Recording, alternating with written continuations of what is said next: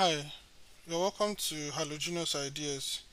In this video, I will show you how to write HTML, CSS, and JavaScript on Android device. So, the first thing you have to do is to go to your Play Store. So, you open your Play Store, search for Play Store. Then you look for an application, QuickEdit. So, you install the application, you wait for it to install. You can see it's just 11 MB, so it's very lightweight.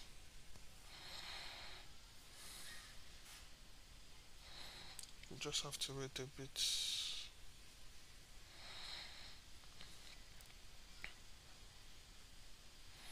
Okay, it's done installing, so it's done downloading rather, so we can wait for it to install. Okay, my phone does this security check normally every time you install a new application to ensure that the application doesn't contain any form of malware. So we just have to wait.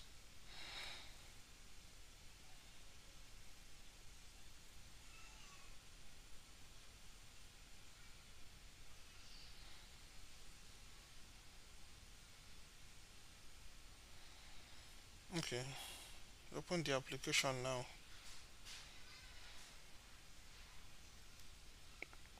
Okay, very good. So you allow access to all files. So if I click on OK, it will take me to my settings. So allow access to manage your files. It might be different for your own phone, but just get the gist. So this is an empty document that it has opened by default. So the first thing you want to do normally, you click on this button over here, so you can see all the menus we have. If you want to browse your document for internal storage, or I have a memory card on my phone. So what you will want to do normally is to click on this folder icon. You can see the plus sign to create another document.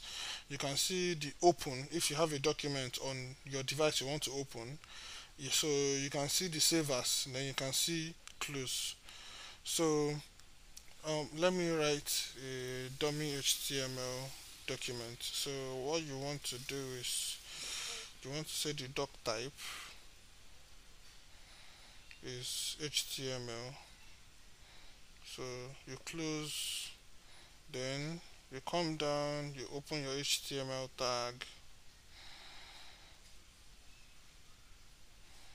then you close your HTML tag, HTML, closing the tag HTML. Okay, so the next thing you want to do is to open the head session. So head, this is just me writing some dummy HTML code to show that it works. Then you come back, you close the head, you come back, you close the head.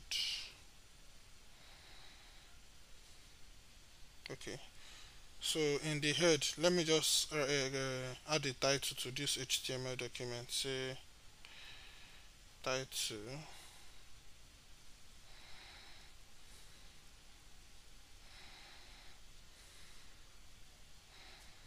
so HTML is not case sensitive, so I won't be penalized for that. So title, close this, then you can say testing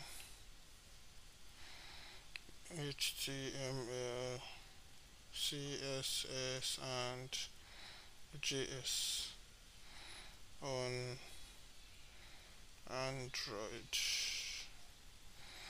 So let's just leave the head like that. So you come and open your body tag, body,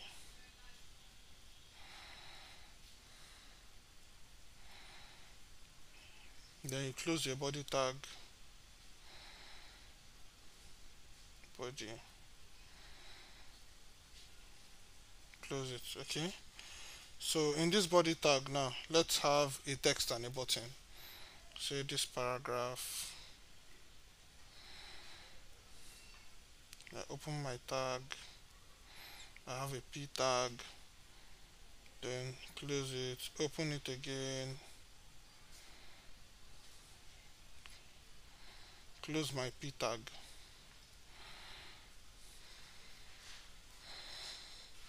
I can just say this is a sample text. Okay, so let me create a button.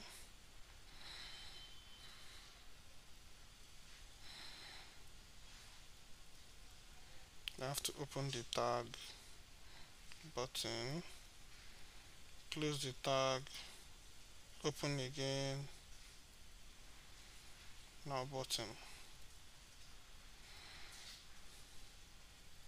Now the ID of this button should be equal to, say, btn.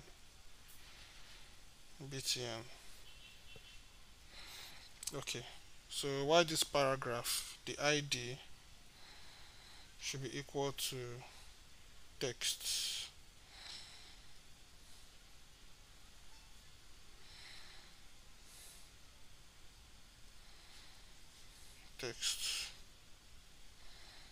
Okay, so now we have the paragraph, we have the button, and we have the title. So let's say this is a document that you've written. Now let's save our document. For you to save it, you click on this button over here. You've not saved for the first time, so you have to save as. If you click on any of the two, save as or save, it will do the same thing for now because you're saving for the first time. It will open your file manager, so you select where you want to save this document. So this is my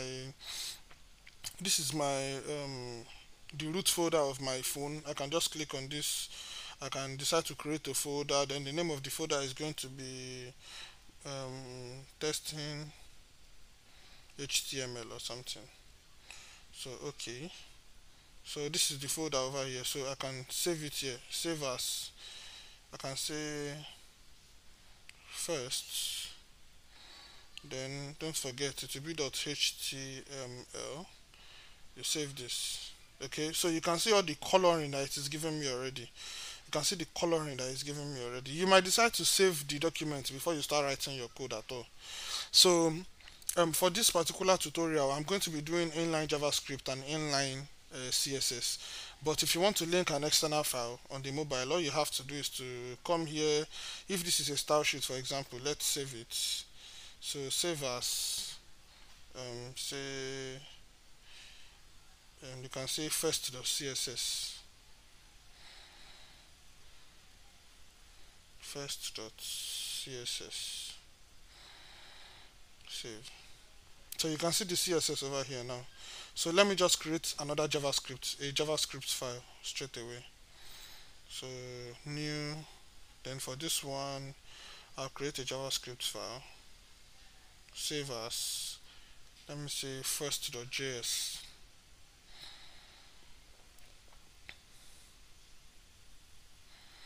First, so the extension is going to be .js. So you save it. Okay, so now I have first.html, first.css, first.javascript. Okay, so for now I haven't linked anyone with anyone. So let's just save this. Then for you to run this particular document over here, you can click on this play button over here. So you can see that it is an empty page with this sample text over here. Then my button, I didn't write anything in my button. I didn't write any text in my button. So this is one of the things you have to encounter. Close this one. So let me say, you can say change text color. Let me just use that for now. So if I should run this, you can see change text color. I can click on the button. You can feel the effect of me clicking on it. So, well, I wanted to do inline CSS and inline JavaScript initially, but let's just do everything the way it's supposed to be. So if I want to link my external style sheet, don't forget you can do internal styling, inline styling, or external styling. So to give more weight to the tutorial, I'm going to be doing external styling. So let me say this text over here, you can see the color is what? normally just the black, the default HTML color. So ID text, what I can do here is to change the, I can say the ID, I will select it using this, then I say text, I open my brackets, I close it, then come here, let me put a tab spacing and say the color is what, red or something. So now if I can save this, now you see that this CSS file is saved. I come back to the HTML and link it just the same way you would do your styling. So I'll use the link tag, the link tag,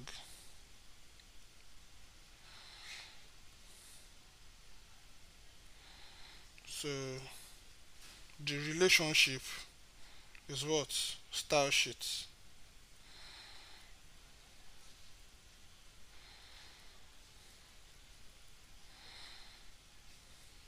and the source, which is the src, will be equal to, since they are in the same folder, I can just write it directly. I'm trying to look for any keyboard, any keypad that you're using to do this thing. You have to be very comfortable using it. So we'll say first dot css, so use this. Okay, so if I should run this, the color isn't changed. I made a mistake somewhere. The color didn't change. There's something I'm missing. Okay, this should be href, not source. Href, okay, should be href. So if I should run this,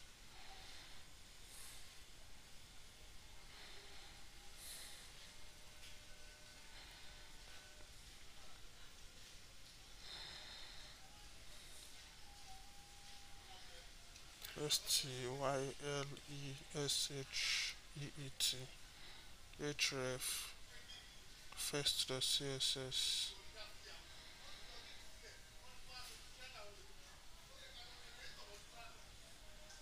Okay, I think I had a space there. Okay, the color, you can see the color changing now. So that is it. So you can see that the CSS file is linked to this one, but please don't forget to save it. So okay, now that it is saved, now that is the CSS working fine. So for you to bring in the JavaScript, all you have to do is very simple. Don't forget you're going to be having your script tag. You open your script,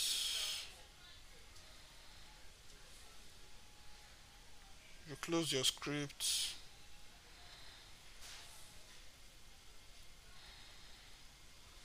then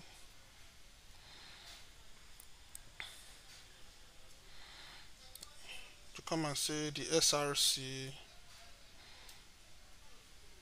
equal to,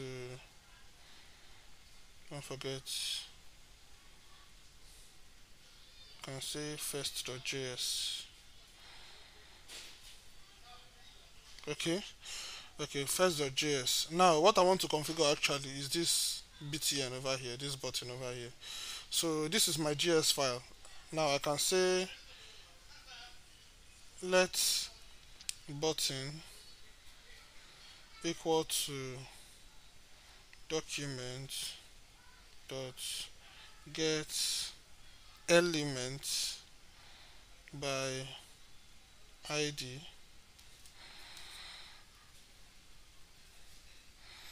So what is the id? The id is btn. Close this, close the brackets, and don't forget we are going to be having a colon there. So let button equal to document dot get element by id. So I can say button dot add event listener. Now what event do I want it to listen to? It is the click event. Now for this click event, what do I want it to do? So I'll create a function, and this function is going to be taking no parameters. Then now to write the body of the function, I have to do this, come to the next line, go up, then the next thing I want to do is say, okay, let me select this text element over here, too. So the text is get elements by ID, but that one will be text. So let me just copy this, select, so copy, come to the next line and paste. So this one is going to be text. Okay, this one is going to be text. Now you can say text dot style dot color equal to, say, green. Don't forget you have to close your brackets, put your semicolon to close the line, green. So don't forget you have to save this. So now it is saved. I can come back to first the HTML, save this one too. Now you run the program. Click on this plus over here. You can see the program is running. If I click on change text color, you can see it is changing it to green. You can see that the HTML file, wow, all these ads we have to deal with. Go away.